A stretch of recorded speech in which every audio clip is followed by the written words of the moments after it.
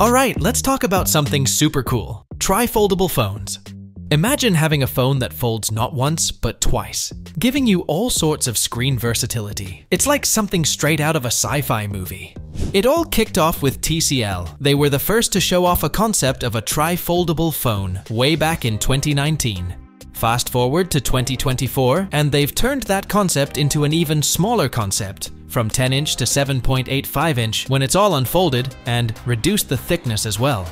That's pretty cool. But let's be honest, it's not blowing anyone's mind considering other foldables are already in that ballpark. But TCL isn't just about the fold. They've packed in some neat features too. They've introduced this thing called Sensor Under Panel, SUP design. What's that? Well, it means you can unlock your phone, make payments, or even do 3D facial recognition, all with sensors hidden under the display. And with a pixel density of 420 ppi across the whole screen, everything looks sharp and seamless. Plus, they've used LTPO technology, which lets the screen's refresh rate jump between 1 and 120 Hz, depending on what you're doing. That's a fancy way of saying you get smoother visuals and better battery life. But TCL isn't the only player in the game. Tecno, a brand you might know if you're from Africa or India, is making some serious waves with their Phantom Ultimate 2. This one's a beast, measuring just 11mm thick when folded, which is thinner than the Galaxy Z Fold 6 and rest of the tri-foldable phones. That's impressive, right? They've even managed to keep the bulk down by using the industry's thinnest battery cover, just 0.25mm thick, thanks to some super compressed Titan advanced fiber material. That's nearly half the thickness of what's standard in the industry. Their tri-foldable phone opens up to a massive 10-inch internal screen, with a 6.48-inch cover screen for good measure. And get this, they've integrated the display driver and touch sensor into a single chip, so the screen is not only bigger but also more responsive and efficient. Oppo is also jumping into the mix with their own tri-fold concept.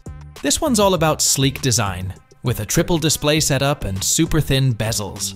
It's still early days, so we don't have a ton of details, but from what we've seen, it's likely to have a screen that stretches over 10 inches when fully extended. Plus, it's running a modified version of Color OS, complete with big widgets and a taskbar, making it perfect for multitasking. And then there's Xiaomi. They're not one to miss out on the fun. According to some leaks, they're working on a tri-foldable phone that could hit the market by 2025. While the details are scarce, it's rumored to come with HyperOS 2.0, a Leica-engineered camera setup, and a top-tier Snapdragon chipset.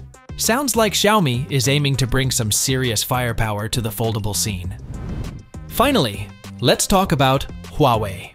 Word on the street is that they're planning to debut their new tri-foldable phone, the Mate XT, in September over in China. But as for when or if it'll be available elsewhere, that's still up in the air. Huawei's got a big event lined up on September 10th at 2:30 p.m. It's where they're expected to officially show off the Mate XT, along with some other cool stuff. There's already an image floating around of Huawei's CEO, Yu Richard, holding what looks like the Mate XT, giving us a sneak peek at how it looks when folded. Despite being pretty complex in design, this phone is rumored to have great thickness control, about 5mm when unfolded and 15mm when folded, so it's going to be sleek and easy to handle.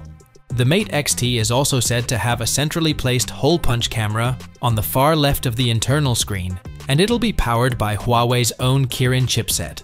According to a tipster on Weibo, this tri-foldable will use a China-made UTG display, which should add to its durability. Design-wise, it sticks with that classic circular look that Mate phones are known for. The back even has a camera setup similar to the Mate 50, with a decorative rim around it. So that's the scoop on Huawei's upcoming tri-foldable. It's clear these companies are making big strides in the foldable market. If you're into keeping up with the latest on this, stay tuned. Catch you in the next one.